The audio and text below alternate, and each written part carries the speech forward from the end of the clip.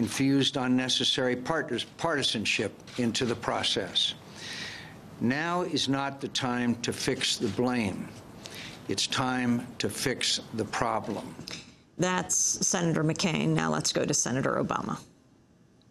A package has not yet passed. And so one of the messages that I have to Congress is get this done.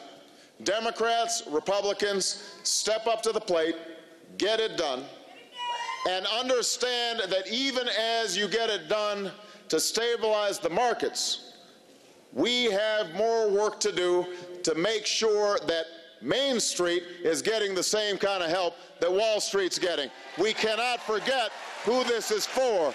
This is for the American people. This shouldn't be for a few insiders.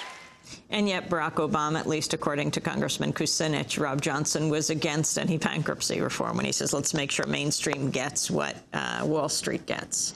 I think that that is what's on the record, unfortunately. But perhaps Barack Obama, who I think is a young and bright person, will read the shifting sands, and in the next 5 weeks, we may see a much more progressive response from him. And maybe I'm being a little bit hopeful there, but that's what there is that potential. Bruce Marks, you're laughing. Yeah, I mean, the fact of the matter is that's the most fundamental issue. I think what Rob and I would agree on is that, you know, the bankruptcy, just the ability for working people to use the bankruptcy system like corporations and like wealthy people can do is fundamental.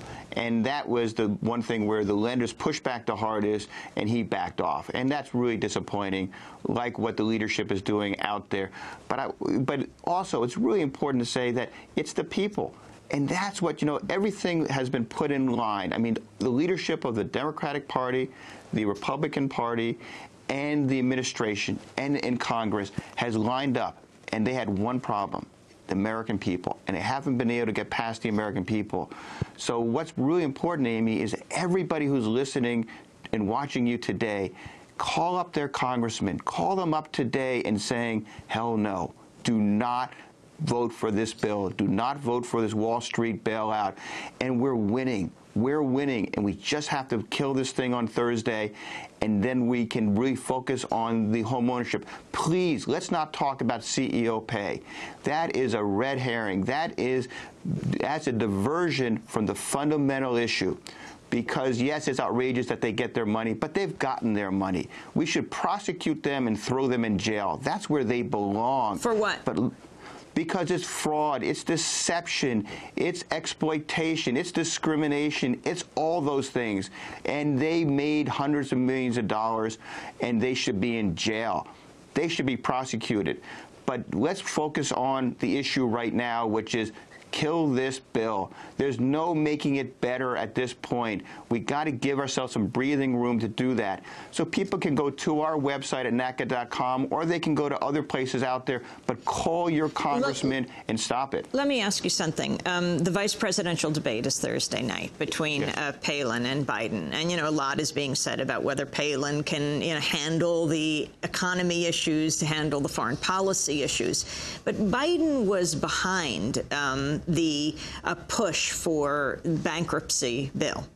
Explain what that bankruptcy bill did. Sure. I mean, what it does is, and it's really crucial, because it says that if you are a homeowner at risk of foreclosure and you file bankruptcy, you can have the bankruptcy judges, which are not the liberal activist judges out there, have the authority to say that they'll cram down the mortgage or reduce the interest payments on that, which means that if you cannot afford, because if the judge looks at that and says this is by definition an unaffordable mortgage and should never have happened, that they can reduce that mortgage amount from maybe $500,000 to $400,000 to keep that homeowner in their home to do that. They can cram it down, what's called.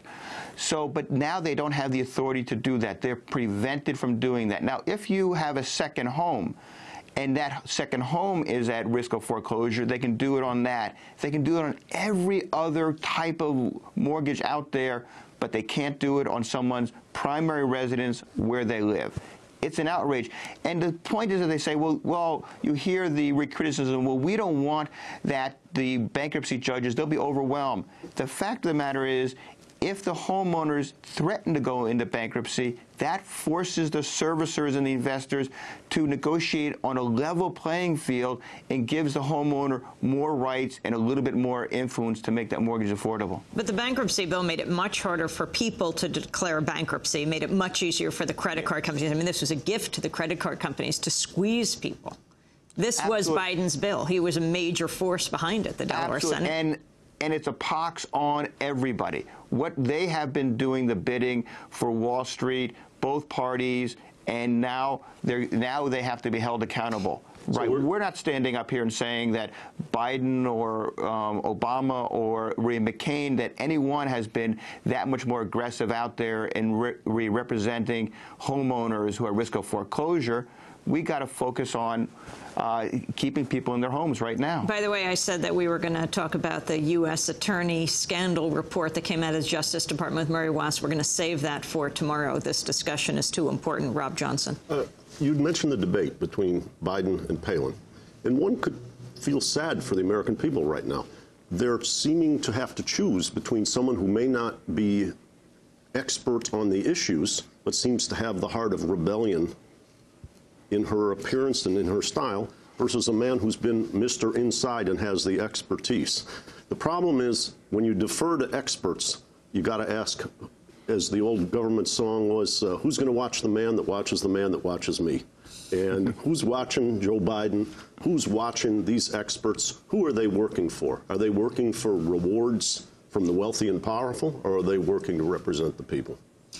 Rob Johnson, what do you think has to be done now? And what about Nancy Pelosi? Where does she fit in here? Nancy Pelosi created an opportunity by not pushing the Democrats to support this bad bill, which could have been suicidal for many House members. What she needs to do now is to step away from the financial committees and understand that the emerging reputation for the Democratic Party is not about the inside baseball that Barney Frank and Chris Dodd are forced to play with the money politics and the whole history of those committees.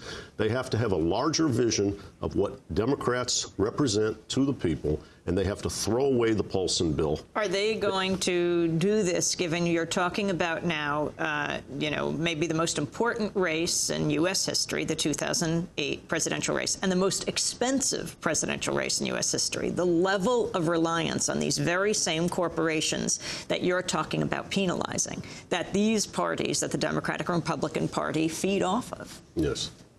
Probabilistically, I'm pessimistic. But I think our job now is to develop a vision and an alternative that people can seize on that is good policy. I think there's going to be a great temptation, particularly among the leaders of the financial committees, to make a deal to get 12 more